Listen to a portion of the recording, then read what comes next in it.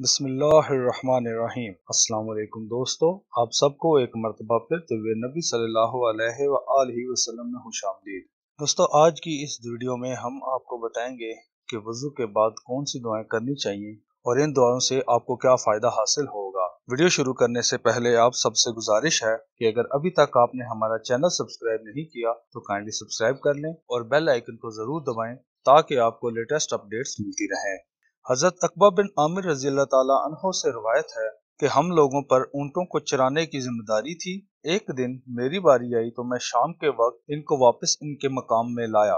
मैंने रसूलुल्लाह सल्लल्लाहु अलैहि वसल्लम को लोगों के साथ बातें करते हुए पाया। मैंने आप सल्लल्लाहु अलैहि वसल्लम की एक बात सुनी। आप सल्लल्लाहु अलैहि वसल्लम ने फरमाया, जो भी मुसलमान अच्छी तरह से वुजू करता है फिर उठकर अपनी कल्बी लगाओ और पूरी तवज्जो से 2 रकत नमाज अदा करता है तो उसके लिए जन्नत वाजिब हो जाती है।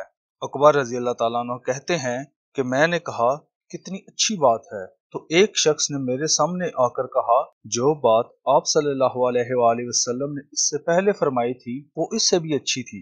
तब मैंने देखा तो वो हजरत उमर रजी अल्लाह ताला अन्हु थे। उमर रजी अल्लाह ताला अन्हु ने फरमाया, मैंने तुम्हें अभी आते देखा था। आप सल्लल्लाहु अलैहि वसल्लम ने फरमाया, जो भी शख्स अच्छी तरह वुजू करता है फिर ये कलमात अदा करे, अशहदु अल्ला इलाहा इल्लल्लाहु व अन्ना मुहम्मदन अब्दुहु व रसूलुहु, तो उस शख्स के लिए जन्नत के 8 दरवाजे खोल दिए जाएंगे। वो जिस दरवाजे से चाहे जन्नत में दाखिल हो सकता है। इमाम नसाई रहमतुल्लाह अलैह और अबू सईद खुर्दी रजी अल्लाह ताला अन्हो से रवायत है कि रसूलुल्लाह सल्लल्लाहु अलैहि वसल्लम ने फरमाया, जो शख्स वुजू करने के बाद ये दुआ पढ़ेगा तो ये जिक्र एक वर्के में लिखा जाएगा, फिर इस पर मोहर लगा दी जाएगी जो कि क़यामत तक नहीं तोड़ी जाएगी। ये कलमात कुछ यूं हैं, सुब्हानकल्लाहुम्मा व बिहम्दिका ला इलाहा इल्ला अंता व अस्तगफिरुका व अतूबु इलैका। या अल्लाह, तू पाक है, अपनी हम्द के साथ तेरे सिवा कोई हकीकी माबूद नहीं है, मैं तुझसे ही बख्शिश चाहता हूँ और तेरी तरफ लौटता हूँ।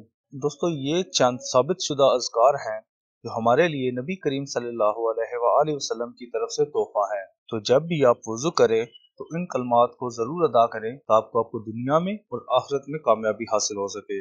उम्मीद करता हूँ आज की ये वीडियो आपको अच्छी लगेगी। अगर आपको हमारी ये वीडियो अच्छी लगी तो लाइक करें और अगर इस वीडियो से मुतालिक आपके कोई भी सवालात या हमारे लिए कोई तजावीज़ हैं तो वो आप हमें कमेंट सेक्शन में बता सकते हैं।